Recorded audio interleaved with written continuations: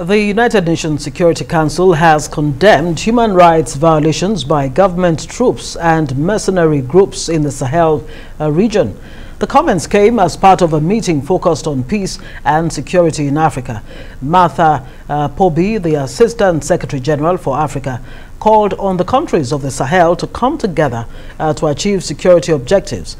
She said the terror threat in the region poses a mortal threat to international peace and security.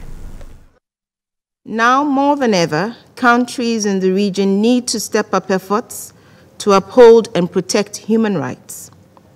Uprooting terrorist groups who are often deeply enmeshed or embedded within communities is uniquely challenging in the Sahel and has rendered counter-terrorism operations immensely difficult to carry out. But if civilians fall victim to such operations, those very efforts are going to be pointless.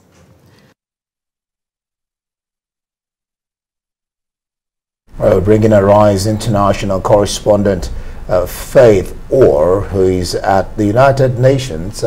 Faith, glad to have you join us on Newsnight. One of the main issues we heard about in that meeting was human rights abuses in the Sahel region. Tell us about the Security Council's concerns.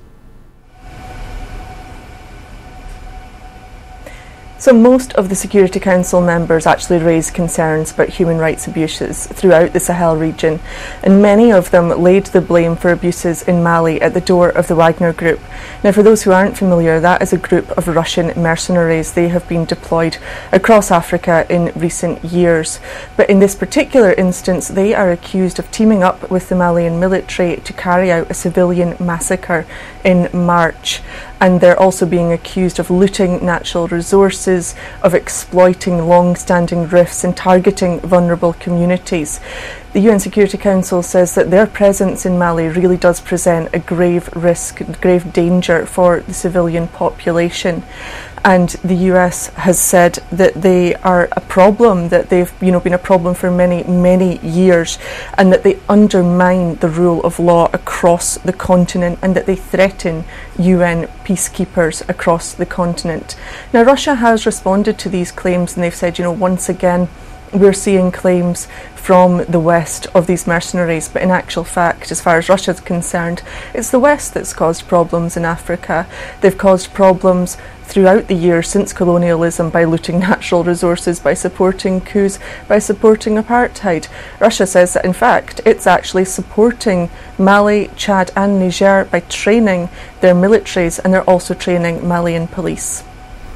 Faith, of course, Mali announced on Sunday that it was withdrawing from the G5 Sahel. What impact will this have, especially on the war against jihadists within the region? So yes, Mali was actually supposed to take over the presidency of the G5 Sahel back in February. Now that didn't happen. They were blocked from taking that over, and that is presenting a real problem for the region. That, combined with France withdrawing its forces and Mali now, as you said on Sunday, withdrawing altogether from the G5, is really raising fears of more insecurity there. And the situation is worse across the entire region. We heard in that meeting today that entire communities are being devastated, disintegrated because of armed groups. But Russia, again, is blaming the West for this instability, particularly France. They say that France put so much pressure on the G5 that it was forced to exclude Mali, that it forced them out of the group, in fact.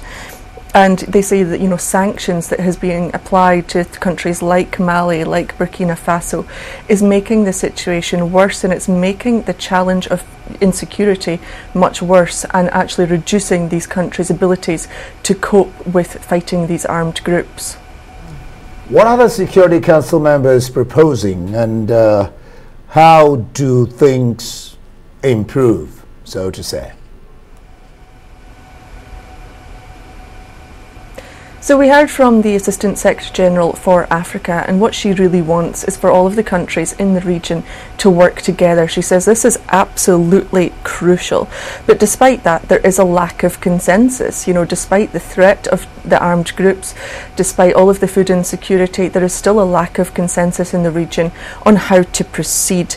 And a lot of the security members really did push the notion of African solutions for African problems, that they don't want to kind of wade in and impose their own solutions. They want the G5 to do this themselves with support from the Security Council. Now, there is a joint force. The G5 already has a joint force. It costs about 26 billion to run, and since the end of 2019 it has carried out 26 operations. And you know, that is something that is happening. It has also been accused of abuses. You know, it's not perfect, but France is saying that despite its withdrawal from Mali, it's still offering its support to other nations for training, for counter-terror operations, and the UK is providing funding to help 3 million people in the region.